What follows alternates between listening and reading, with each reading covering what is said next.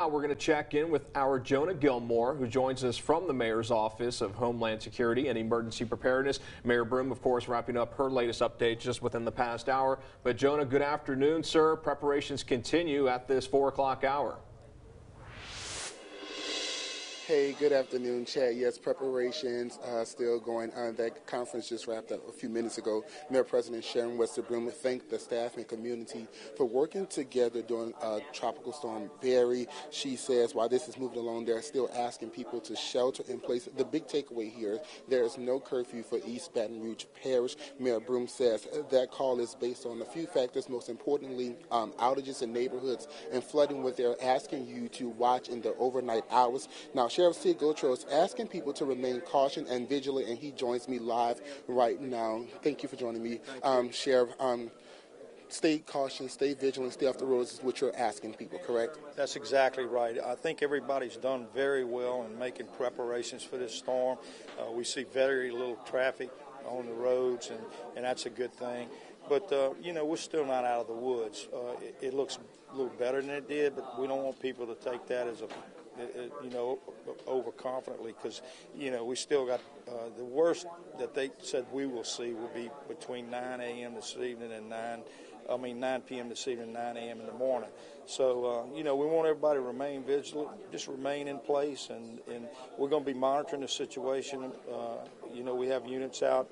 We're going to be checking the low-lying areas, the areas that are prone to flood for any water. We're going to be checking the river levels on the co-meet and A-meet. So, we're going to be ready, and we have people in place at all those locations, all our substations. We got boats and emergency personnel ready to respond. We just ask people to continue to do what they're doing. So far, the citizens have responded greatly, and just stay at home. If you don't have to be on the road, don't get on the road. And if you have an emergency and it's a true emergency, dial 911. If not, you can dial 311 or 211, depending on what you're looking for.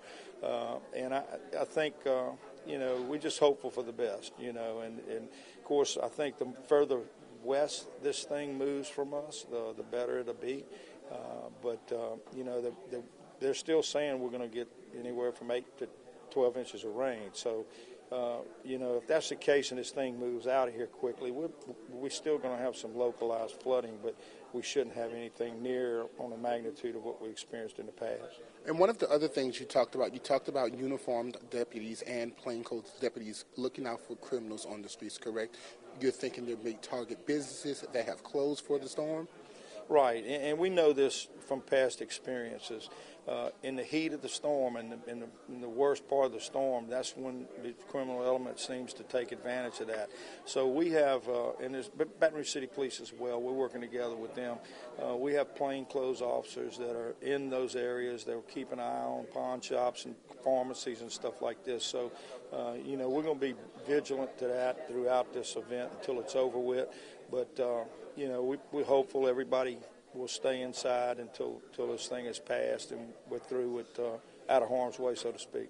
Okay. Thank you so much, Sheriff. Thank you.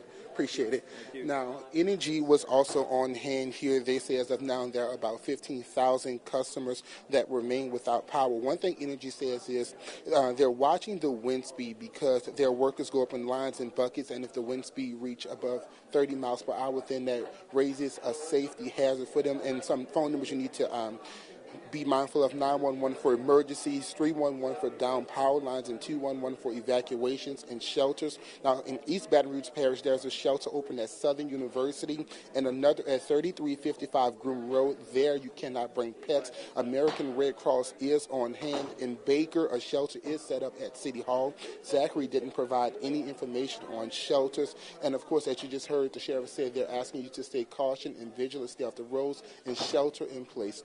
Reporting live from Mosep, Jonah Gilmore, NBC Local 33 News.